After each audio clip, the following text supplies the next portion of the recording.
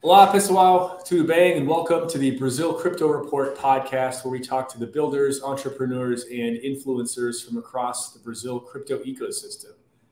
Today, I'm joined by Jorge Souto and Paulo Boghosian of Traders Club, where they co-lead the TC Cripto division. And we're going to learn more about what that is today. So Jorge and Paulo, thanks so much for joining us today on the show. Thank you, Aaron. It's a pleasure to be here. Thank you, Aaron. Awesome. Pleasure to be here. Let's, rock and roll. Let's do it. Absolutely. So, Jorge, why don't we start with you? Why don't you tell us a bit more about yourself and and what is TC Cripto? Basically, I come from TradFi. I discovered Bitcoin in 2013, but I didn't buy any. But I kept monitoring the asset for a long time, and the end of 2016, beginning of 2017, I started to allocate some of my wealth on it. And since then, I was doing, I was trading the markets and trying to understand the markets, crypto markets, as a side job. I worked for banks for 10 years, almost more than 10 years actually. And then at the beginning of 2021, I was a subscriber of Traders Club. I'm a friend of the CEO, and he basically introduced me to Paulo and said, "Oh, you guys, you're gonna be partners on this new division that we're creating. We need to have a crypto division here at TC. TC basically is a platform initially for retail investors to decrease the gap between the retail and the institutional level of information. It's very young company, started in 2016, if I recall, and in 2021 it IPO'd here in Brazil, so it's a public company.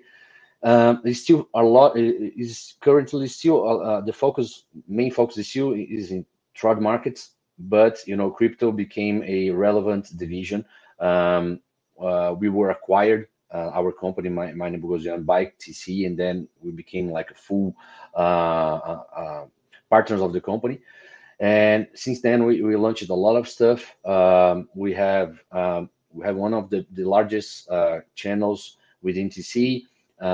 We have a managed wallet service, which is doing in conjunction with Mercado Bitcoin, which is our partner also. And recently, last month, we launched a CVM regulated fund, crypto fund, focusing in liquid assets. So basically, TC expanded a lot. Today's business is not only focused in retail. You can think of it like a sort of a Bloomberg for Brazil. So they have a terminal with Economatica. We have new services. We have data services, research for several kinds of assets. So now it's becoming. We acquired TC Pandora, which is an asset management where the fund was created, our fund and other funds from TC. And we are in the final stages to launch a brokerage house also in Brazil. So a lot of things going on, but we are very excited, not only on the crypto side, but also on TC side as well. Man. Awesome. Thanks for that explanation. So Paulo, let's hear from you here. How did you kind of get started in crypto? How did you get involved in TC? What's your current role at TC Cripto Traders Club? And tell us about this sort of arranged marriage between you and Jorge. It sounds like. Yeah, it's crazy, right? I never believed in arranged weddings, and it worked. It worked really well. I come from a completely different background as Jorge. I heard about Bitcoin in 2016 by a friend that was starting a mining operation. And I always loved exotic theories and markets. I think that a good part of the alpha is in the non-mainstream thesis.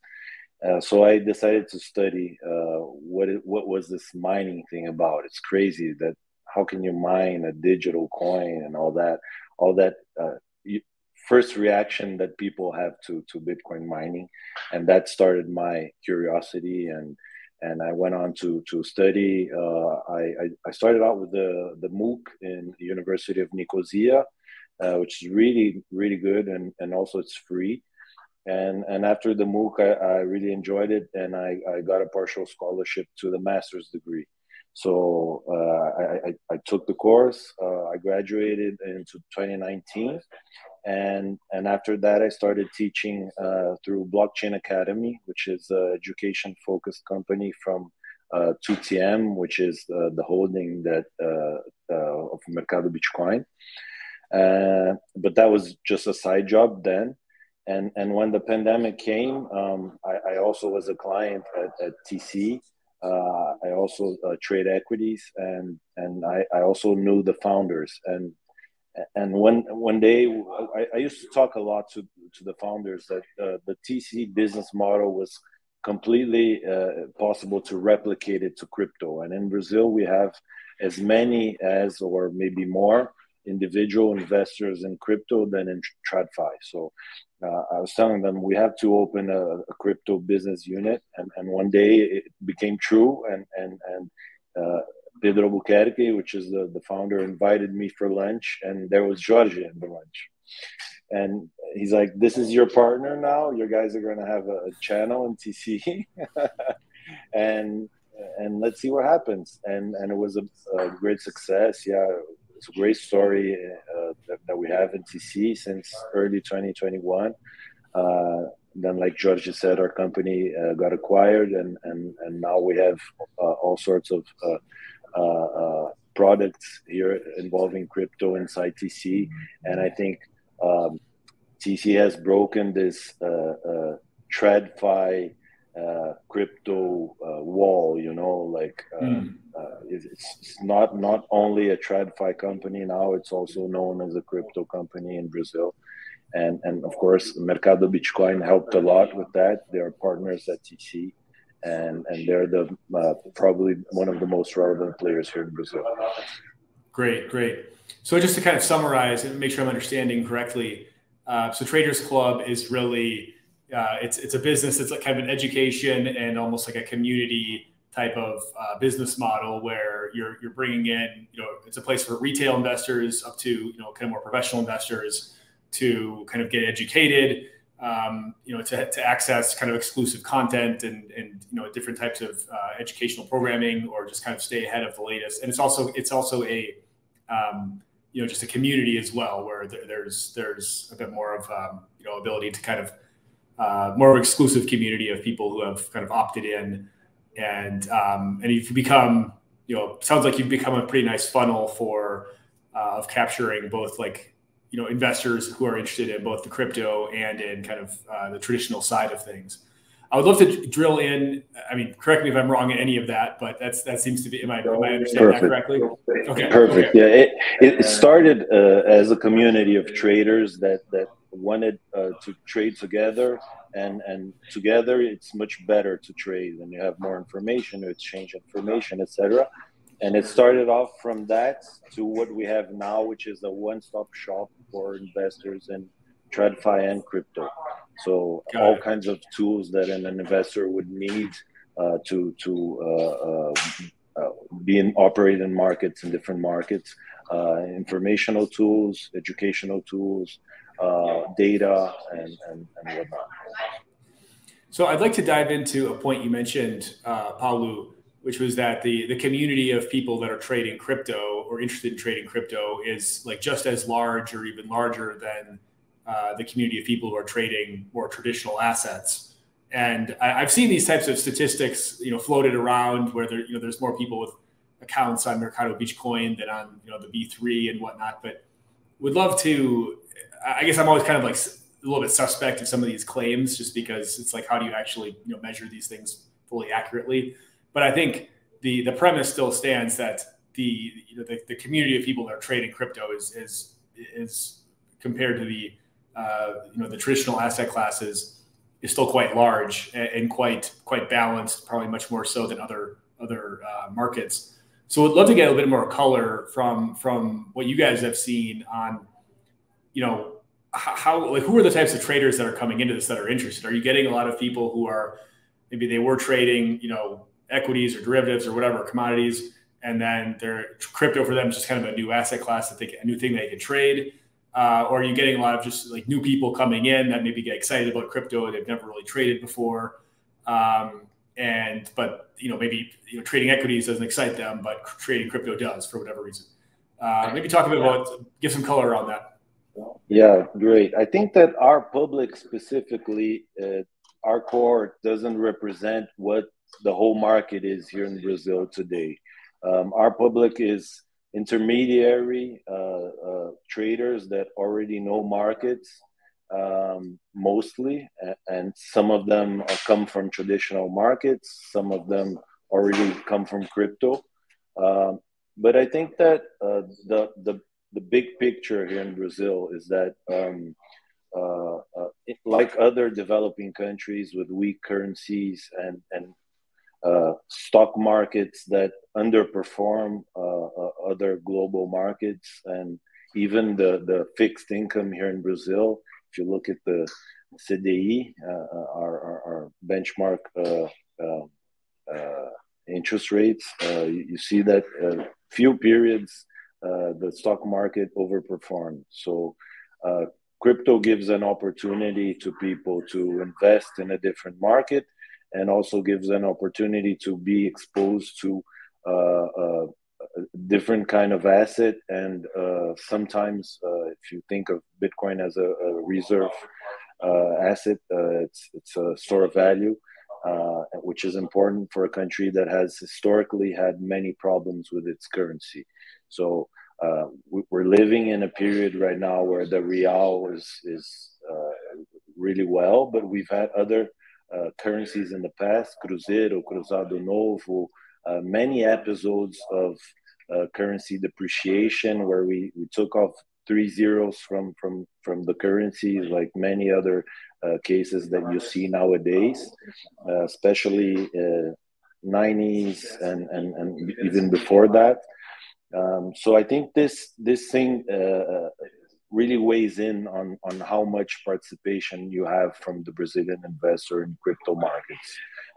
So yeah, that's my view. If Jorge wants to add. Yeah, Jorge, it'd be great. We'd love to kind of get your thoughts on like that. We'd love your reaction to that, as well as kind of your thoughts on the balance between crypto investors versus equity or traditional asset class investors in Brazil. Yeah, my perception is similar to Paulo's, but one thing that I think stands out to me is the crypto market in Brazil is more still today a very retail focus. So we don't see a lot of institutional guys playing this market.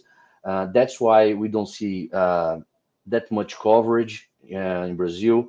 In US is a little bit different. Asia is a little bit different, but here the big investors, they are still on the status quo. They are still in trad markets. Some of them are waking up for crypto, but it takes time.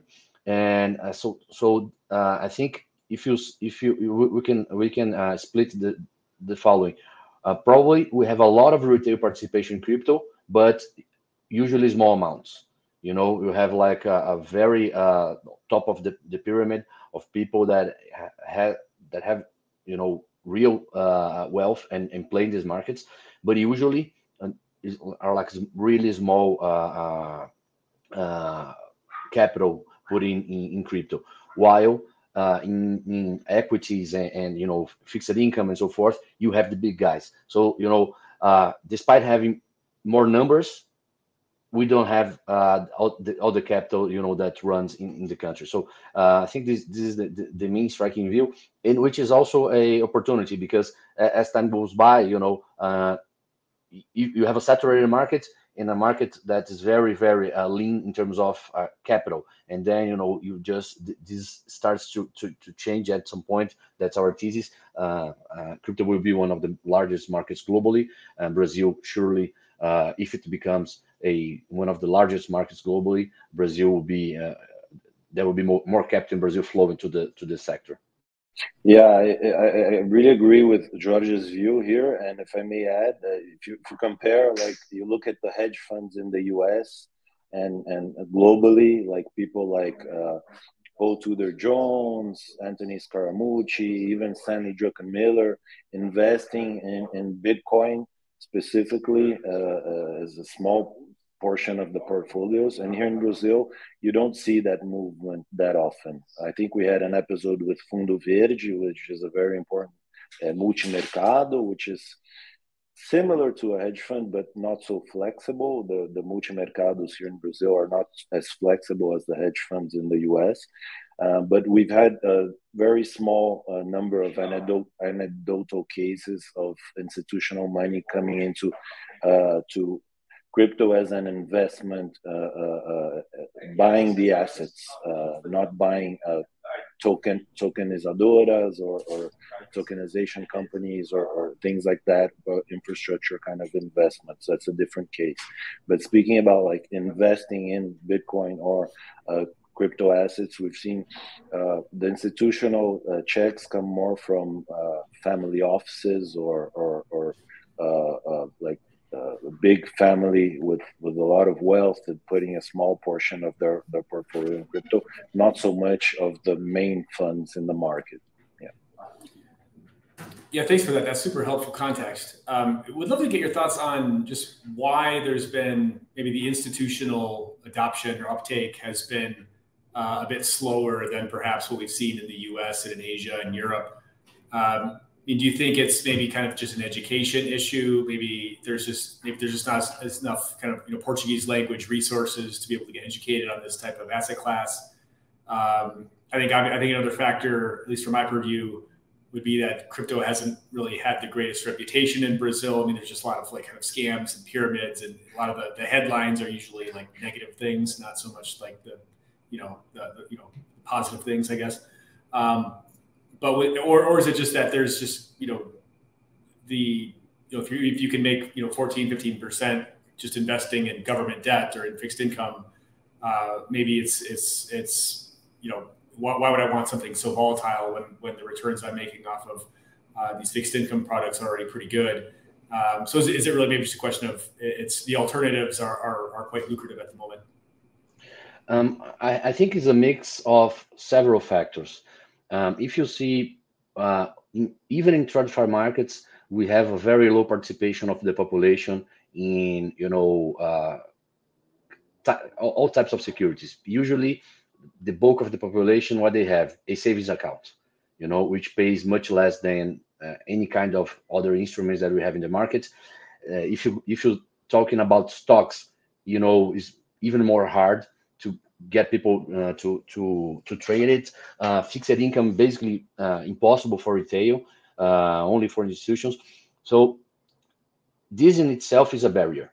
And then we add crypto, which is very hard to understand. Is a new paradigm. There are new stuff that you need to be aware. It's like when the computers were invented, early days of the tech companies. We didn't have a lot of people using it. At some point, it became the standard, but it takes time. So we have like financial education in Brazil is really bad. That's for sure one of the factors here. Two, the market is still, the asset class is still not that big. So before 2017 and between 2017 and 2020, you couldn't say in a bank, I work at banks, I couldn't say that I had Bitcoin. People would say that I was like or retarded or I was a scammer. Then we had in 2020, after the big macro guys came forward and said, oh, okay, we are allocating to Bitcoin, and other cryptos came on their tail. Basically, there was a shift. Oh, this asset class is for real. This is not a game. And Brazil is always lagging in terms of everything, basically, because not always, but usually is lagging, and it took more time for the local investment community to start to accept. And until today, when we speak to some people, we are labeled as crazy until today. We get that look, right? Yeah. You all know that look. So basically, it's a combination of factors, in my opinion. But I think the financial education in Brazil is very, very bad. I think probably is the most relevant factor here to, we don't have more broad adoption. I think that also, sorry, Aaron, just to add, while the retail investor in Brazil is more risk taker in crypto, and there are a lot of scams and all that, I think that the institutional investor has a more conservative bias as well. Especially for new technologies, and you see very few funds with tech thesis. There's a really good venture capital community here in Brazil, but that's a different public from the traditional financial markets. So, yeah, and that's a really good point. In that the institutionals are going to be, they're always going to be a bit more conservative than the retail folks, the retail punters, if you will. In this case, though, I mean, what is it about, at least just looking at kind of your membership and the community that you've assembled here? What is it? What's maybe how would you kind of define like a profile of these individuals? Like, what are they? What's their interest in crypto? Are they interested in this as, I mean, hey, we want to get some access to USD pegged stable coins. We want to buy some blue chip Bitcoin ETH as kind of just sort of balancing out the portfolio essentially. Or do you have a lot of guys who are kind of the degen sort of punter types who are looking for the next the next moon coin or whatever, or do you kind of have a mix of all of the above? Yeah, sorry, I think it's more of a mix. There's this thesis that Andreessen Horowitz talks a lot about how the small bubbles in crypto and the big price appreciations in crypto, they drive adoption in crypto markets. They create a cycle of positive feedback. People coming into the market, people starting building projects, et cetera, et cetera, et cetera. So inevitably, when there are these big price moves, many people are attracted to them, and many people come into this market because of the big volatility and the symmetry of returns, and that's out of question. It's for sure. It's one of the things that drives adoption. But once people are in crypto, they have different behaviors inside the crypto market. So some of our public likes trading, and they're natural traders. Some of our public fall in love with the crypto asset class as a whole and start studying it more. I resonate with that a lot. And so we have some people as well that have a small portion of their portfolio in crypto as a diversification. So there are many small cohorts inside our community. I think it's a mix. Yeah, I agree. Just to add, I think there was, since we started our community, there was a very striking pattern standard that I noticed. The guy, he subscribed at first because he saw a number go up, and they trusted TC, they trusted what we were doing there, and so you want a share of the pie. But as time went on, some of these guys, the tourists, they left, and there was like a pretty reasonable amount.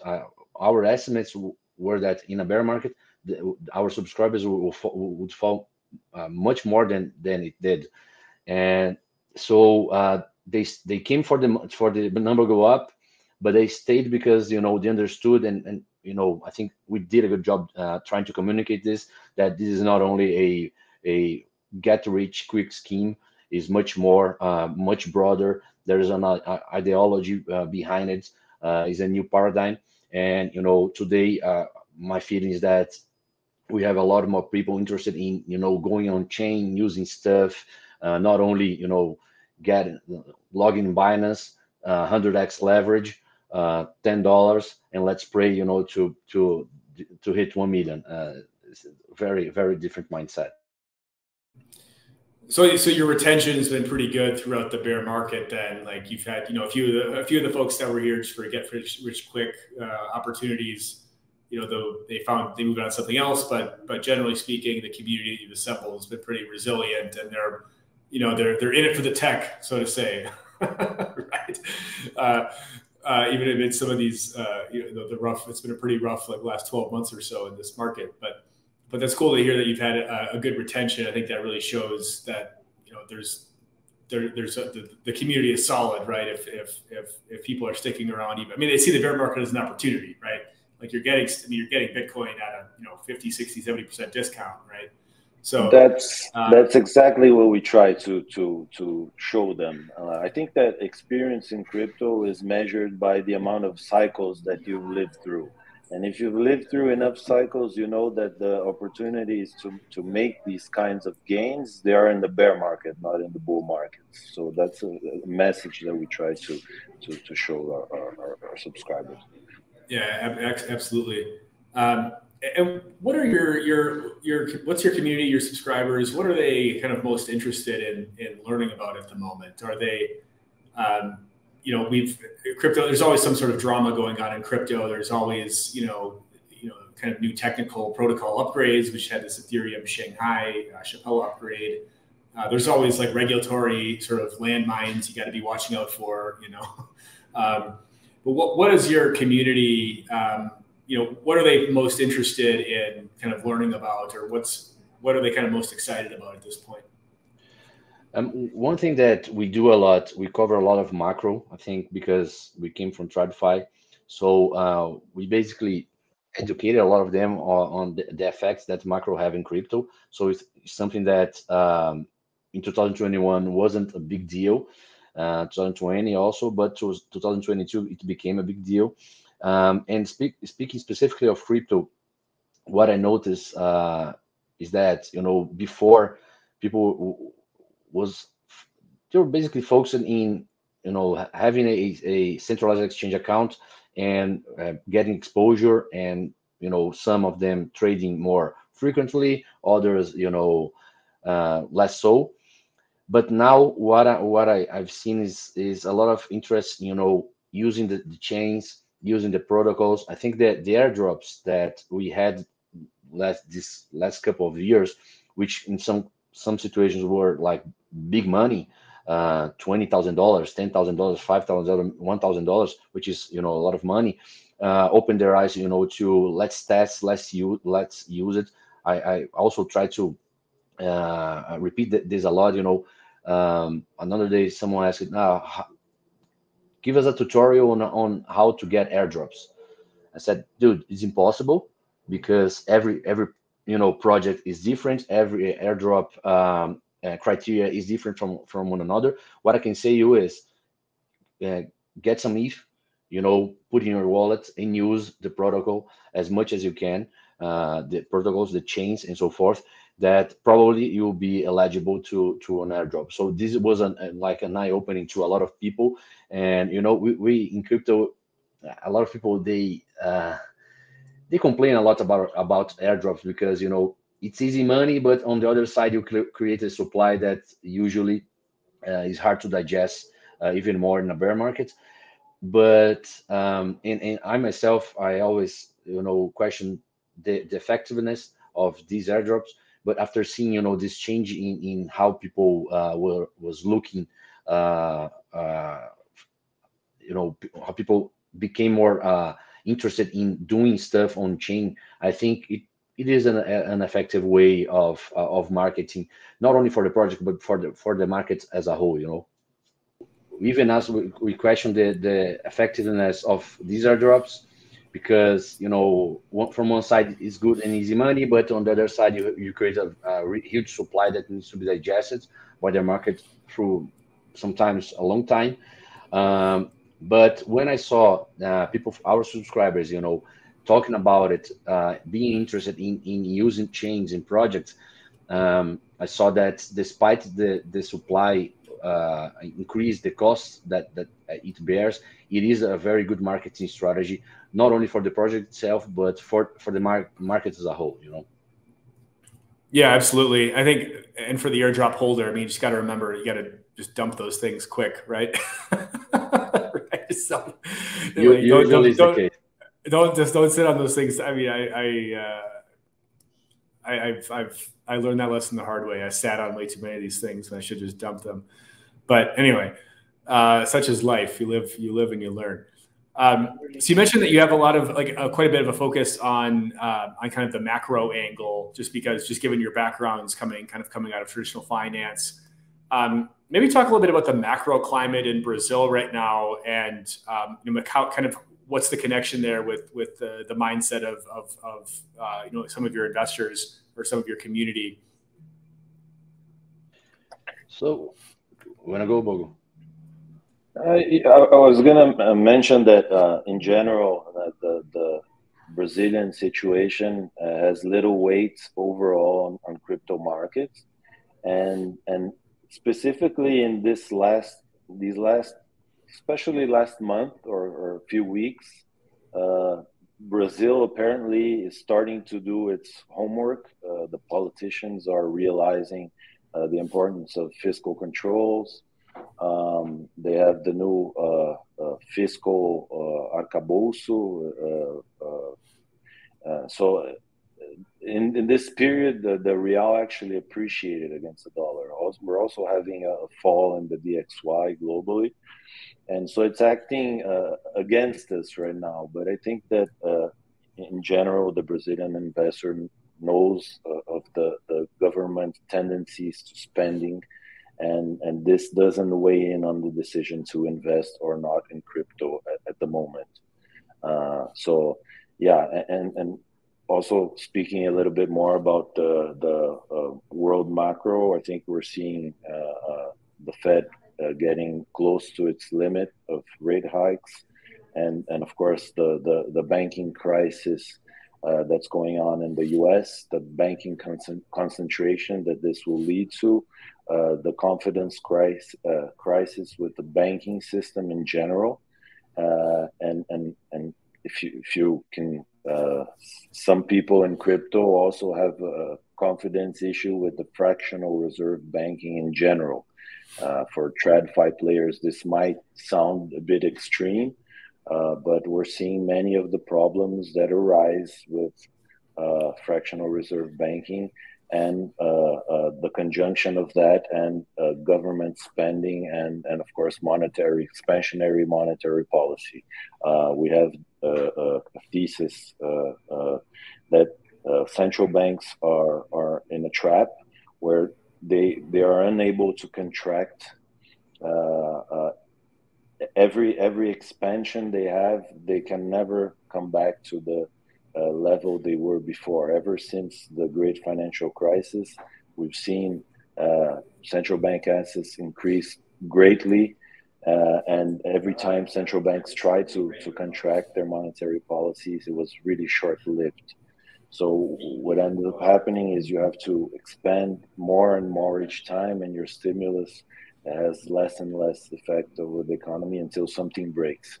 And that's a perfect setup for Bitcoin and for a reserve asset. So Jorge, if you want to give your view.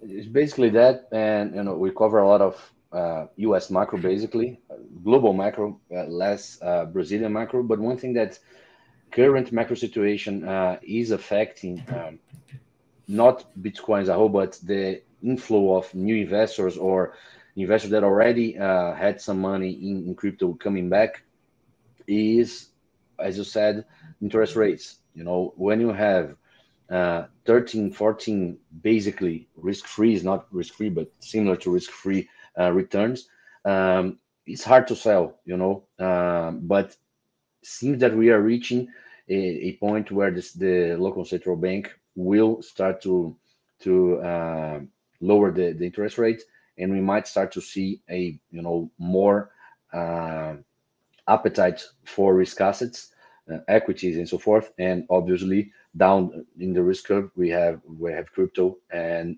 probably as the interest rate goes down, we're going to see more investors interested in coming back to the market.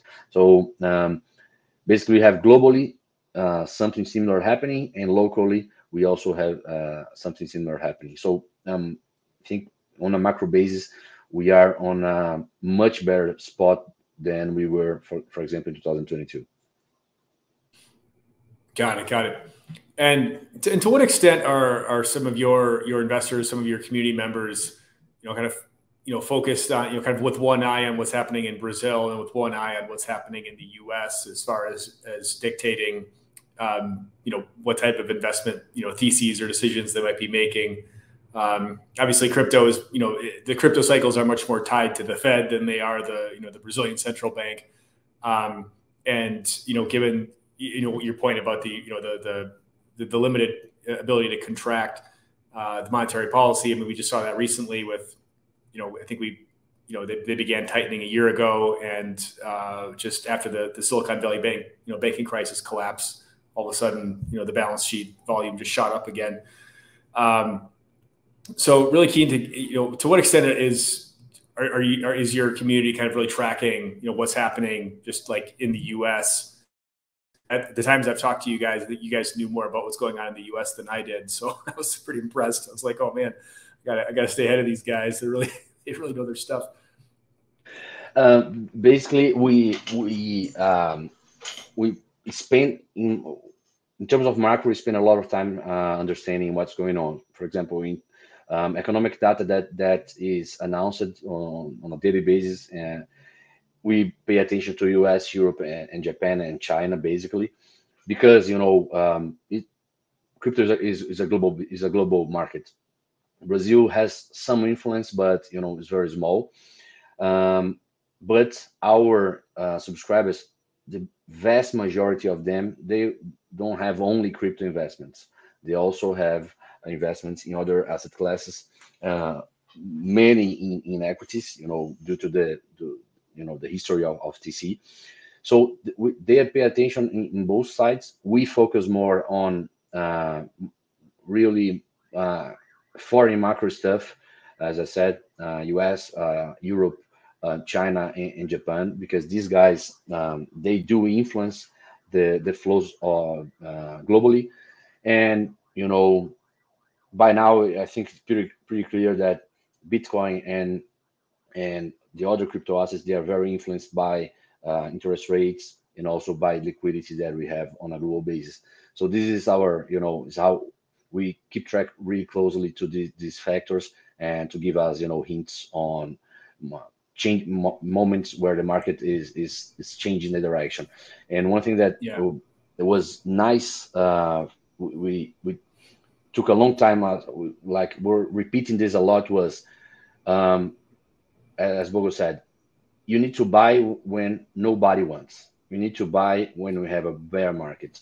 You don't want to buy when Bitcoin is making all-time highs. You won't make money, but you just left behind a lot of return by just getting in when things were very heated.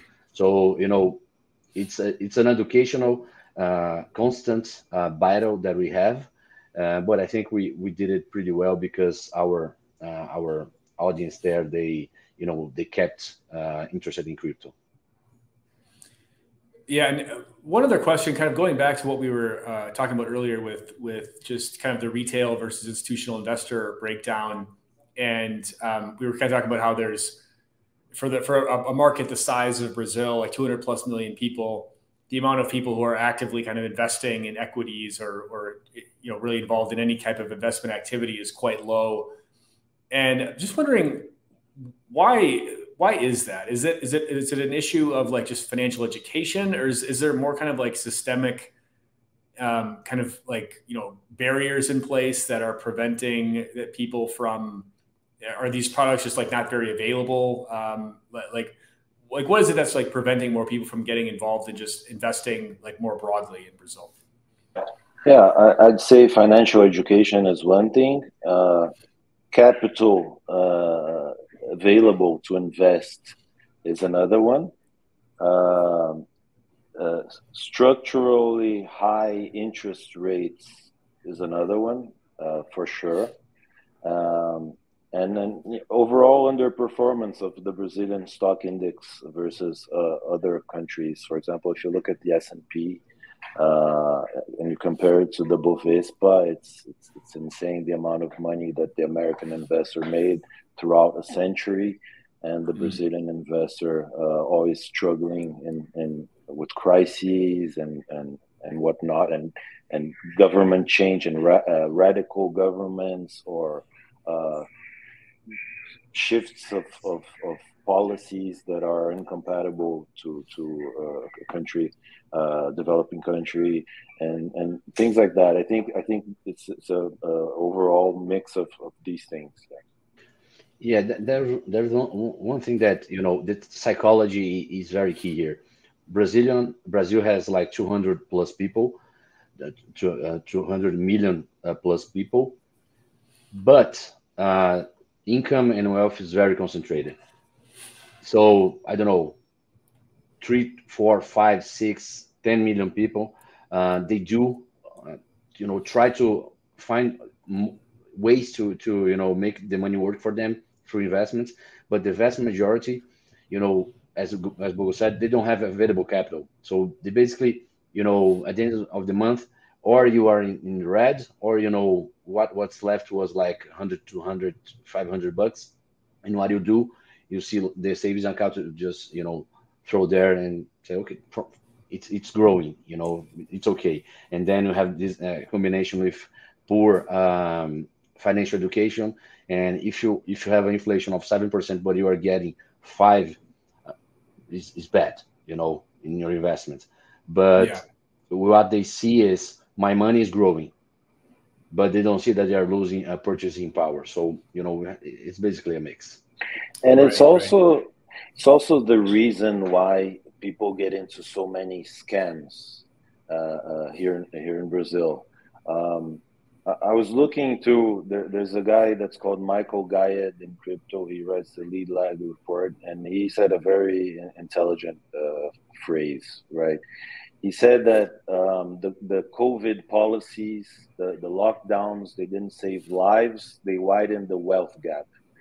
And essentially this widening of wealth gap incentivizes people, poorer people, to take more risks or even desperate risks in need to get rich quick or to make money quick. And I think it's a phenomenon that is happening all throughout the world.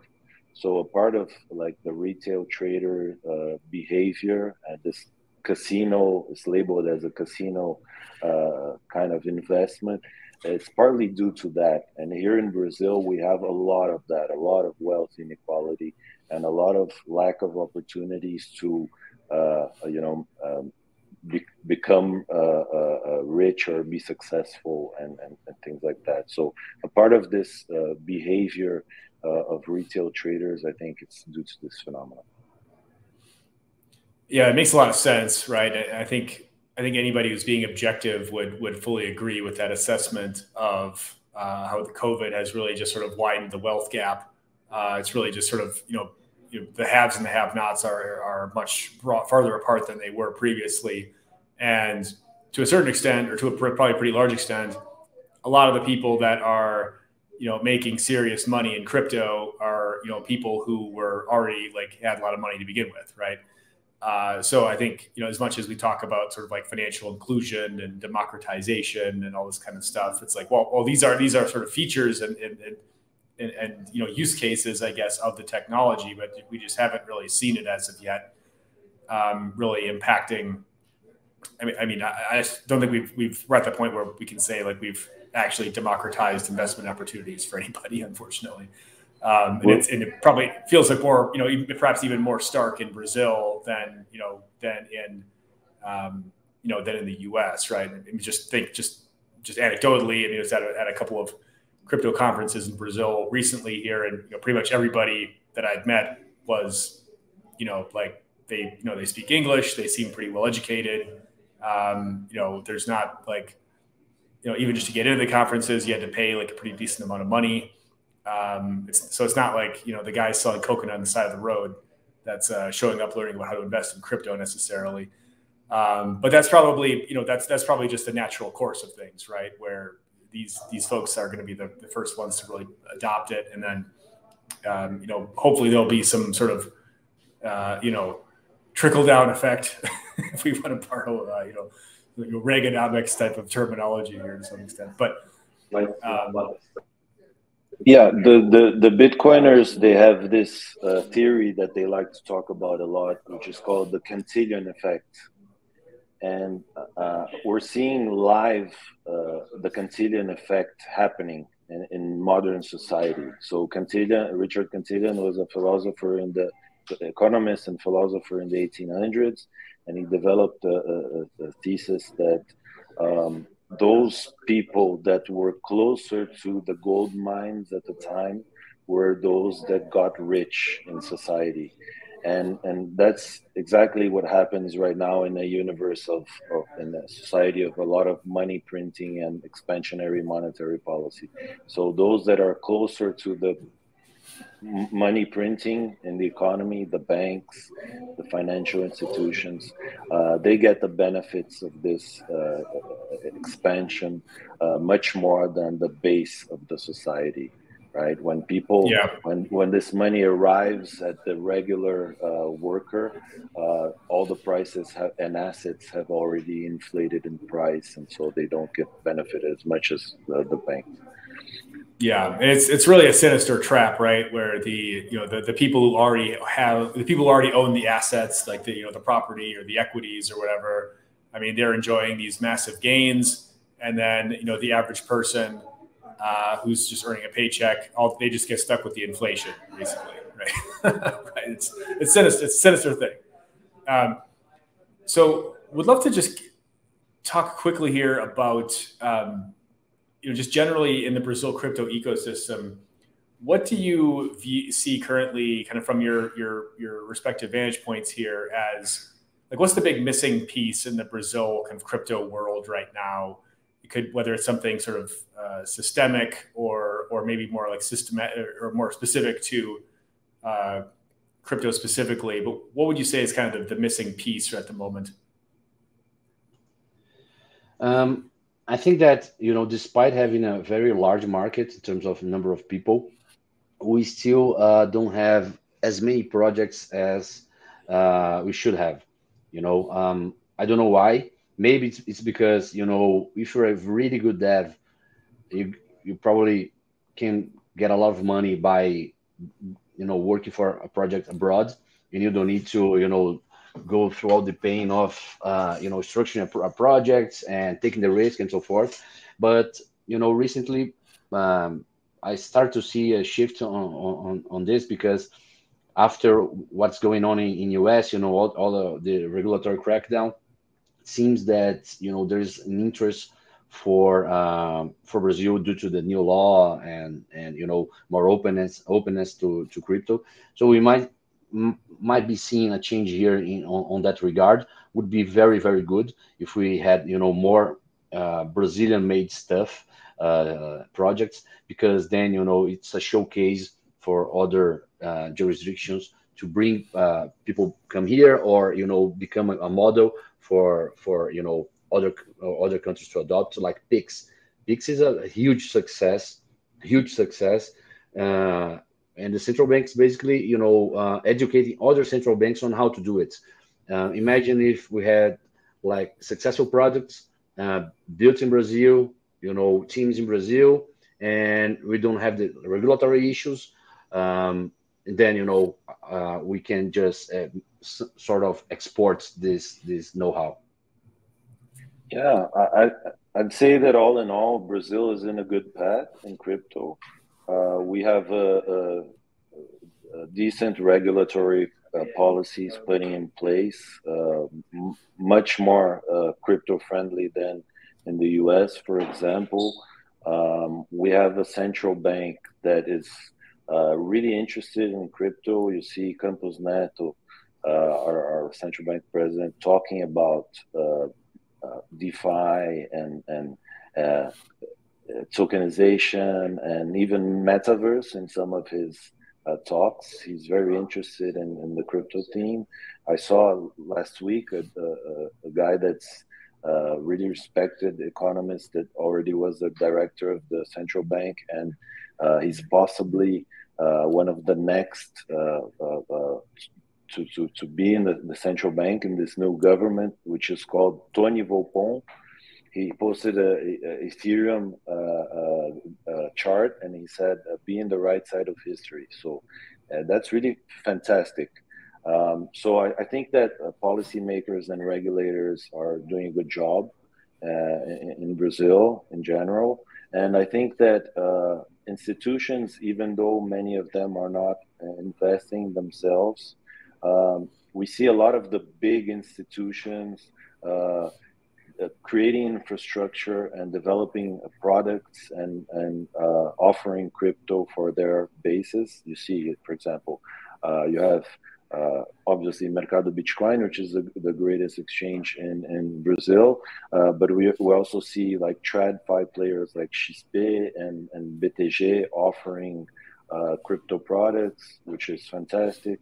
You see Itaú, the biggest, most traditional bank in Brazil, investing in tokenization companies. Kinea, through Kinea, they invest in a tokenization company, which is really interesting. So you're seeing steps in the right direction in general in the market. And I have to agree with Jorge that maybe there's a lack of native crypto projects, you know. I think that we've seen just a small number of blockchains that arise here in Brazil. Hatter is, I think, most emblematic case, but we've seen, and there are some really interesting lending products in DeFi, like AmFi and Credix. But in general, there's a small amount of ventures into native crypto projects, I think. Yeah, I think that's a really good point on the kind of the lack of kind of organic crypto projects coming out of the country. I mean, I think if you look at, you know, some of the big names that you would consider to be kind of, you know, internationally recognized within the crypto industry, you're looking at like Hashdex, which is obviously, you know, doing asset management. They're not really developing like a new. I mean, they're not really developing like a new project or technology. They're just it's an asset management play. And then you even have, you know, like your new banks and some of these kind of fintech players that are integrating crypto, but they're not really crypto native in any way. So I think that's a really, you know, and even just looking at the, you know, some of the kind of the conference circuit and just kind of the you know, which that Ethereum Rio the other, you know, a couple of weeks ago, and you know, I mean, it's any other country, like in the US, I mean, there's like an dedicated ETH event for pretty much like every city now. Like there's like ETH Denver and ETH New York and ETH Austin and ETH whatever. And in Brazil, it's like you have like one or two of these a year, pretty much for the whole country, right? So there's still a bit of a you know, kind of a lack of, you know, community. I mean, there's people who are doing some really great things to try to build that community, but it's just not quite. It's still pretty nascent, I guess, is the takeaway. So anyway, we're almost out of time here, but we'd love to just kick it back to both of you for some predictions or things that you're looking out for the rest of the year, whether it be Brazil specific or just you know, more market specific generally. Paulo, or Jorge, you want to take that? I'll go first. Basically, you know, our thesis for the rest of the year is we don't have another lower. We already saw the bottom, so no new lows, and we are constructive, you know, for you know, speaking specifically of Bitcoin, we can reach, you know, $45,000. I think is a fairly reachable target. And speaking specifically in Brazil, I think this year we'll see more projects coming from here. You know, that's my feeling. I don't know if I'm right, but as I told you, I start to see some interest in Brazil that like 1 year ago didn't exist, despite we have more people trading and having crypto in their portfolio. So I think those two things to consider. Yeah, I'd like to make two general predictions about markets in general.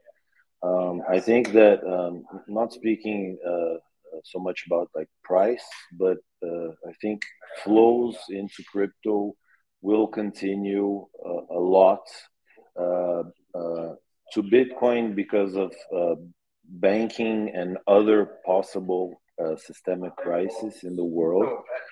And I think that also to Ethereum, because after the Shanghai update, the ability to withdraw coins from staking is going to attract a lot of big institutional money.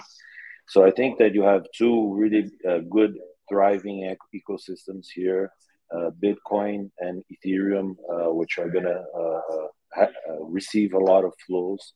And I think that the most obvious thesis in the longer term is the tokenization of real world assets. I think that it's a clear killer use case for crypto, and we're going to start seeing more and more adoption and good products with good user experiences, and removing a lot of the pain points in this market. So I think, yeah, these are the three main points. Great. Well, thank you so much, Jorge and Paulo, for your time here. It's really great having you on. Always great chatting. Where can folks go if they're interested in either getting in touch with either of you or just learning more about Traders Club or TC Cripto?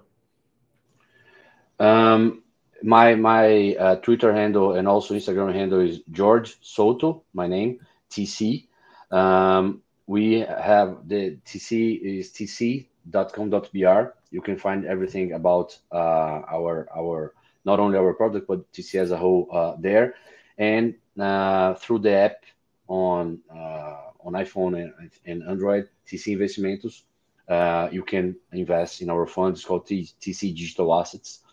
So these are the main ways, to get in contact with us. Yeah, download the TC app. It's free, and you can get a lot of functionalities for free downloading the TC app.